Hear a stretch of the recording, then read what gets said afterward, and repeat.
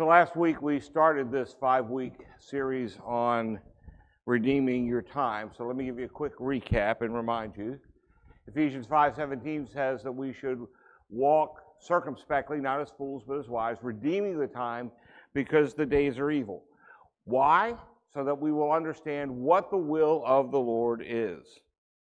So now that we know God does care about how we manage our time and how we handle our time, how then should we redeem our time? Where do we look for an example? Well, like everything else in our lives, God gives us the perfect example of how to redeem our time by looking at the life of Jesus Christ. We talked about it last week, but some of you may still be asking, how can Jesus help me manage my time well? After all, he didn't have a smartphone. He didn't have emails pinging at him every 10 minutes. You say, Pastor, life was a whole lot different 2,000 years ago. Well, yeah, you'd be right. Jesus didn't have an Apple Watch. I love my Apple Watch. My Apple Watch even, oh, no, I wasn't talking to you. It loves me sometimes, too, because it keeps track of all my steps, and when I hit my goals, I get little fireworks and everything. It's so cool. But Jesus didn't have one of these. Jesus also didn't spend hours scrolling on Instagram or TikTok or Facebook. And I have to be really careful because if I start watching Southern Gospel Quartet music on YouTube, I'm lost, man. I'm dead. I'm going to be lost for the next 2 hours. He didn't have to choose between watching Netflix or Amazon Prime or HBO or any of that stuff and spending time in quiet solitude. He had time to do that.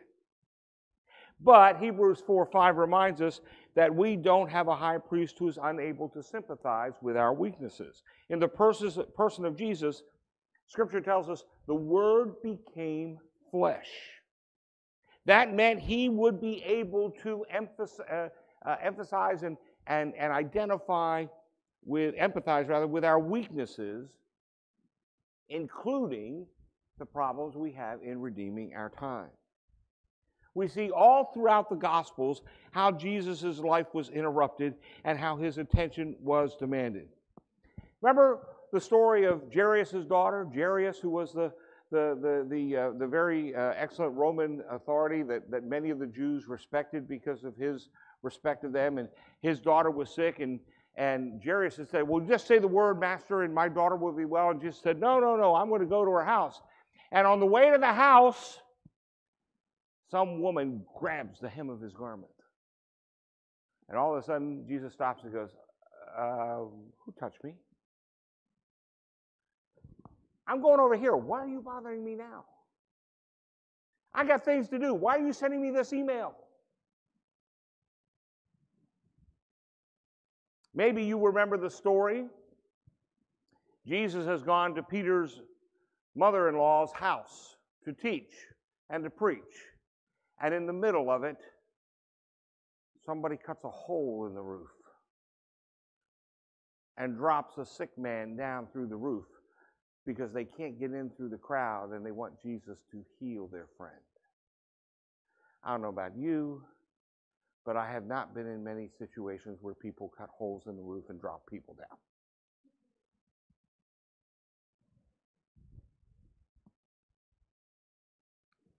Just imagine what Jesus had to do after that. He had to go back to what he was teaching. I mean, that's really messing up your schedule. Now, granted, Jesus didn't have to manage time management issues like some of us do, but he did understand what it was to be distracted and to be deterring or something trying to deter him from what he was trying to do. And so last week, we looked at the first of 7 principles for how Jesus managed his time. He started with the Word, prioritizing his time with the Father over everything else. This morning, we're going to look at 2 more principles. Here's the first of those 2 principles. To redeem our time in the model of our Redeemer, we must ensure that we let our yes be yes from the smallest to the biggest commitments that we have. Now, I'm going to define a new term for you that you may not know. That term is open loop. Oops, back up. Open loop. An open loop is a commitment that you have made to yourself or to somebody else, big or small, which goes unfulfilled. For example, you might be on a call with someone and say, hey, as soon as we get off the phone, I'll send you a link for that book or for that email, or I'll send you a link for that web page. And you hang up, and all of a sudden something comes up, and guess what? You forget to send the link. You've made a commitment to yourself and to them, and if you don't do it, that's what we call an open loop. Now, we all have open loops and missed commitments. We tell a friend that we'll come to their event, and then when the day of the event arrives, we forgot all about it, and we didn't go. Or you promised to do something at work, but something else came up at work, and you didn't get it done. In isolation, those things don't seem like a big deal. However, failing to do the things that you say you're going to do is a much bigger deal than simply letting something slip through the cracks. It's a matter of trust. And because it is a matter of trust, the stress that open loops create and cause should, and in my experience often do, affect Christ's followers in significant and negative ways. Because Jesus said, we should let our yes be yes and our no be no. For whatever is more than these is from the evil one. In her book, In His Image, Jen Wilkins states it very eloquently. She says, do we Christians do what we say we do? Do we let our yes be yes and our no be no? Ultimately, every act of faithfulness toward others is an act of faithfulness toward God Himself. Though others may make commitments they have little intention of keeping, the children of God strive to prove that their word is their bond. They do so not to win the trust or approval of others, but because they long to be like Jesus. They long to hear with their ears, well done, good and faithful servant.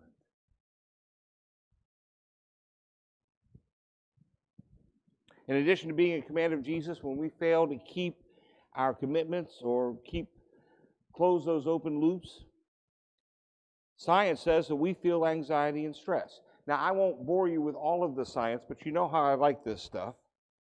This is called the Zeigarnik effect. I'm going to give you the Zeigarnik effect in a really good example right now. Baby shark do do do do do do, baby shark do do do do do do, baby shark do do do do do do, baby shark. Yeah. And now you're not going to get that song out of your head for the next 20 minutes, are you?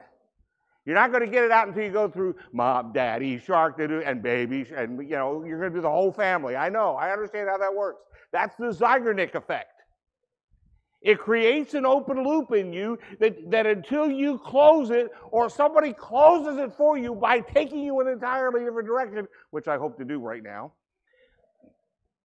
it bugs you. And it bugs you. And when you think about the things that you have to do, they bug you because you internalize them.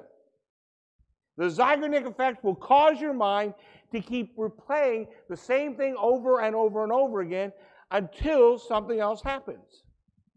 Now, granted, thinking about Baby Shark do isn't a big deal. I got that. But when we have internalized tasks and commitments that we have not followed through with, and our yes is not being our yes,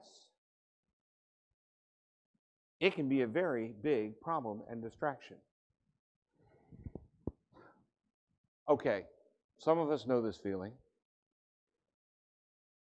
You've had a prescription waiting at the drugstore for 4 days now, and they keep calling you and sending you texts and sending you emails, and you keep forgetting to go by to get it. Again, not a huge deal, but every time you get that text, it's a reminder that there's something you're supposed to do that you didn't do, that you have to do, and that you should do, and so what you're doing now has to get put aside. That's why it's so great to not internalize all this stuff, but to externalize it to some better systematic thing that you can rely on. For example, a to-do list, or a calendar reminder, or if you're really geeky, some time management software thing that you can put on your computer. Stress comes when you have unkept arrangements with yourself. And the more of those things you have, the more stress and anxiety you will feel.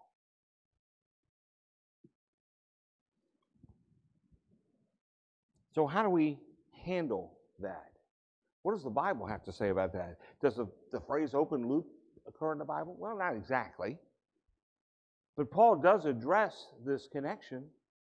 He says, don't be anxious about anything, but in every situation, by prayer and petition with thanksgiving, present your request to God. In other words, he says, don't let these things stress you out. Turn them over to God. Now, I think that's just another external methodology like the to-do list. And there are some things we can turn over to God and say, when we surrender them to Him, and say, God, I can't do anything more about this. I've done all I can do. I've done all I want to do with it. It's up to you now to handle it. And we say, I'm not sure I understand.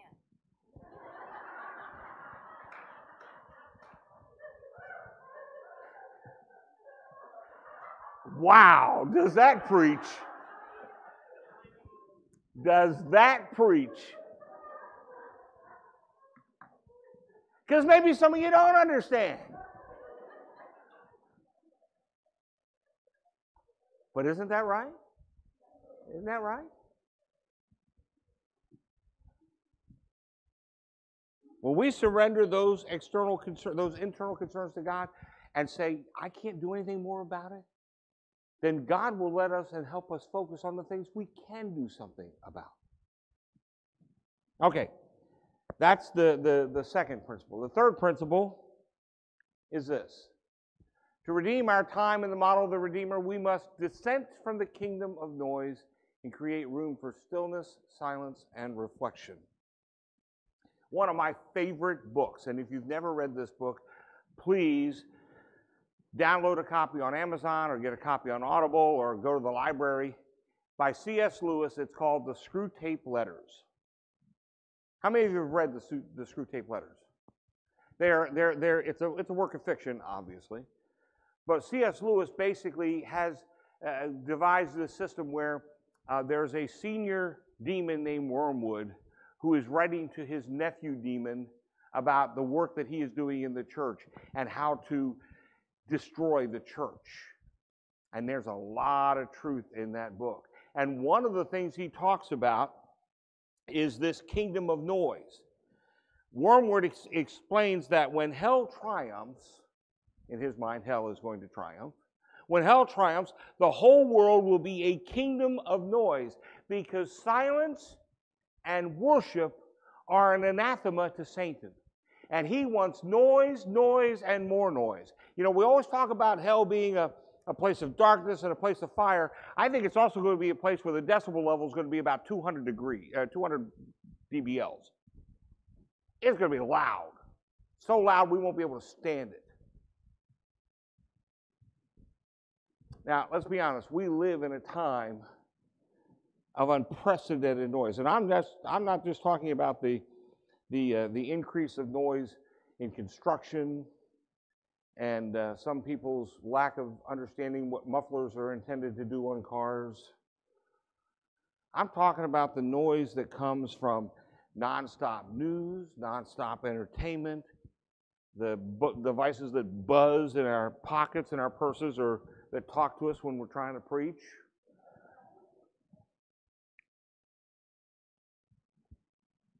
But there is something of an internal noise that takes place. If you've ever tried to sit down and pray or just sit still for a minute and have your mind just going at 1,000 miles an hour, you understand what that internal noise is. There are nights when I try to go to sleep and my brain just will not shut off. Thinking about what I've got to do or what I've got to say or where I've got to be Or, 6 o'clock's going to come awfully early. I shouldn't have stayed up and watched the end of that movie and not come to bed till 12. Amen.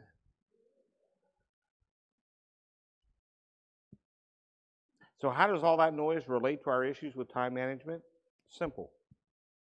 It keeps us from doing what we ought to do, and that is to worship, be quiet, and meditate on God's Word. Therefore, we have to learn how to dissent from this kingdom of noise. And it limits our abilities in these ways. It limits our ability to think. When our minds are filled with noise, there is just no mental space to think. And if we can't think clearly, we cannot prioritize those to-do lists that we're trying to write out. And if we can't prioritize the to-do list, it means we can't effectively engage with the work that God has given us to do. Because good work requires great thought, and great thought requires greater solitude. One of the things that we always encourage pastors to do when they come into the Board of Ministry meetings is we tell them, you need to find time away from everything. You're not studying your Bible, you're not talking to your family, you're not dealing with church. You need to find time to get away from everything so that you can just shut your mind down and let God fill it. Secondly, it limits our ability to create. Creativity comes from contemplative moments. Most of the time, they say necessity is the mother of invention. Sometimes contemplation is the mother of creativity. If you just stop and quiet your mind and shut down the internal noise, the solution might show up. If we don't have the space to work out our God-given gifts of creativity, to think outside the box about how to do certain things, to find new solutions to old problems, it will be very, very difficult to be productive in doing kingdom work. Because remember what they always say. If you keep doing the same thing the same way, you're going to keep getting the same results. That's the definition of insanity. Doing it the same way and expecting different results. So noise limits our ability to be creative. Noise also limits our ability to go deep. By this I mean to cultivate a depth of thought. God did not design our minds simply to receive information. I don't preach every Sunday morning just so that somebody will come up and say, oh, that was a good sermon, Pastor. I preach because I want you to hear what I say and think about it. What does that mean to me in my life? What should I be looking at and evaluating in my actions? God created us to think about and make creative connections between various inputs. Here's the thing that you will all readily identify with this. You might be in a conversation with your spouse or your family members or somebody at work, and all of a sudden your mind is 10,000 miles away. And you're not even really listening to what they say. That can be really bad, especially if all of a sudden in the middle of that they start pouring out their heart to you and you're not paying attention. Oh, Jesus.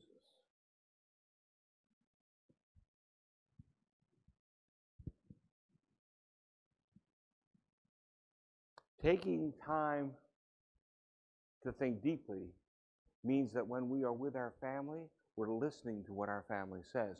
When we are with someone that's hurting, we're listening to what someone's saying about their hurt. We're not, because we've externalized all of the important stuff that we've got to do.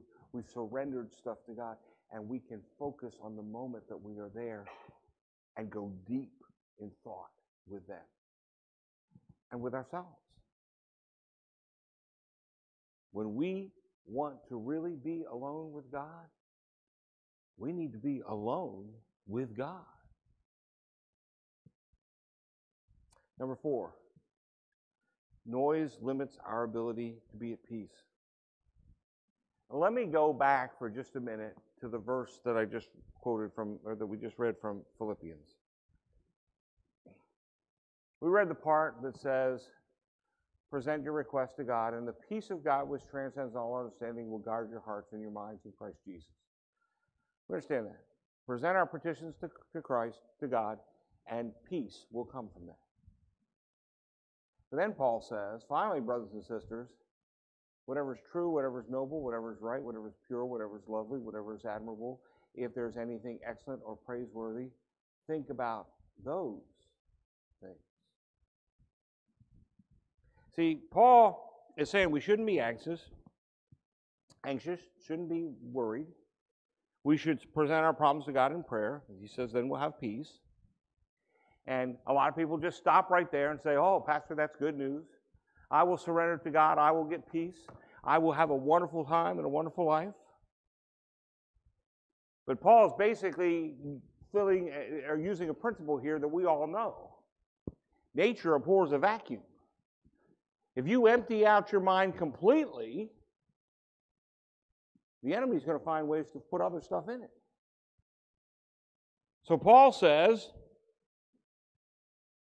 don't just get rid of some things, change what it is that you're using as an input.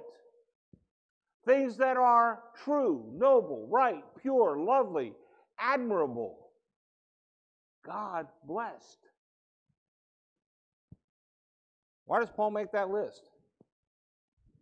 Might it be because part of the solution to our anxiety is found in what we're choosing to think about? The information we ought to be inviting into our minds? Most noise is not true, noble, right, pure, lovely, or admirable. Most noise is just noise.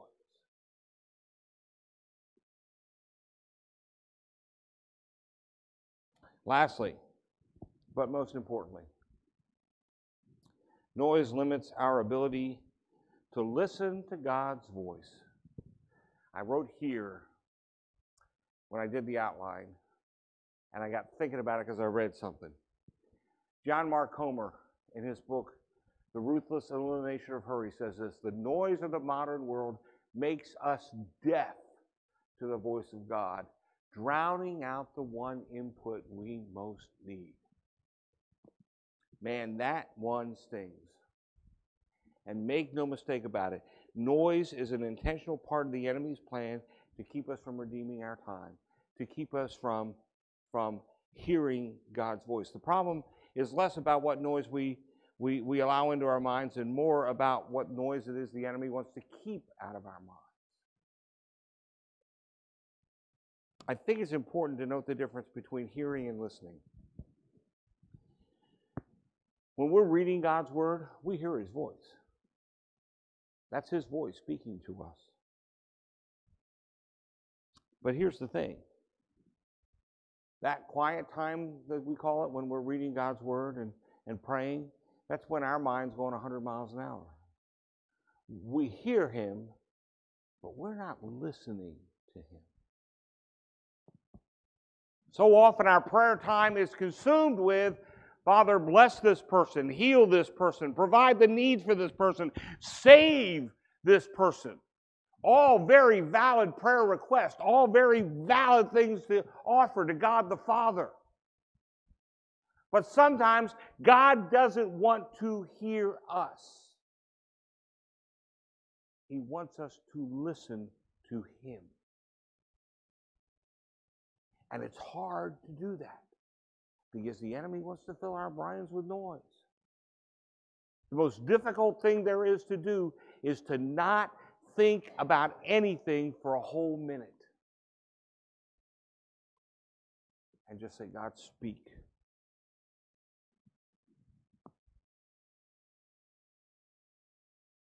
Silence, stillness, solitude, reflection. That's the difference between hearing God's Word and listening to his voice. Okay, so we all agree that too much noise is bad for us, right? So what do? Well, again, we look to our example of Jesus. The number of times that the Gospels mention Jesus' withdrawal to a solitary place is staggering. In the third Gospel, in the Gospel of Luke, Luke mentions rather, Jesus' love of lonely places 3 times in a chapter and a half, in about 40 verses. My favorite probably is the time, I didn't know if I put this up there or not, where Jesus withdrew by boat privately to a solitary place. In other words, he had all these crowds following him, all these things he wanted to do, and the only way he could get away from them was to jump in a boat and go out in the middle of the lake. How many times have you decided the only thing I can do is jump in the boat and get out in the middle of the lake? You fishermen, I understand. That's how you solitude, yeah. But silence was so important to Jesus that he would literally do that just to get away from all the noise. He wanted to pray, think, he wanted to listen to the Father. And by the way, the busier he got, the more it appears that he sought out that silence. In fact, Luke 5:15 talks about how the news about Jesus spread all the more and the crowds were all the bigger and everything else. And the bigger the crowds got, the more his notoriety got, the more often Jesus said, I got to get away. I got to get away to silence. I can't listen to all of this. I have to listen to him. So here are the 3 principles that we have learned thus far in 2 weeks. Start with the Word. Let your yes be yes. And dissent against the kingdom of noise. I think we've only scratched the surface of how Jesus redeemed his time, and I hope that what we've done so far leaves you feeling empowered, not discouraged. My point is not to discourage you. My point is not to condemn you. My point is to say, look at what you're doing and how it's going in your life, and see if any of this stuff will help you do it better. And remember what we learned last week. Jesus gives us peace before we even start to do anything. He will speak peace to us. We don't have to do any of these things to be loved by God. We do them as a response to the love that God gives us because we want to redeem the time. We want to find the will of the Father and to do God's will. It's because of that love we want to do that. It's because we want to do the will of God and do it effectively that we incorporate these things.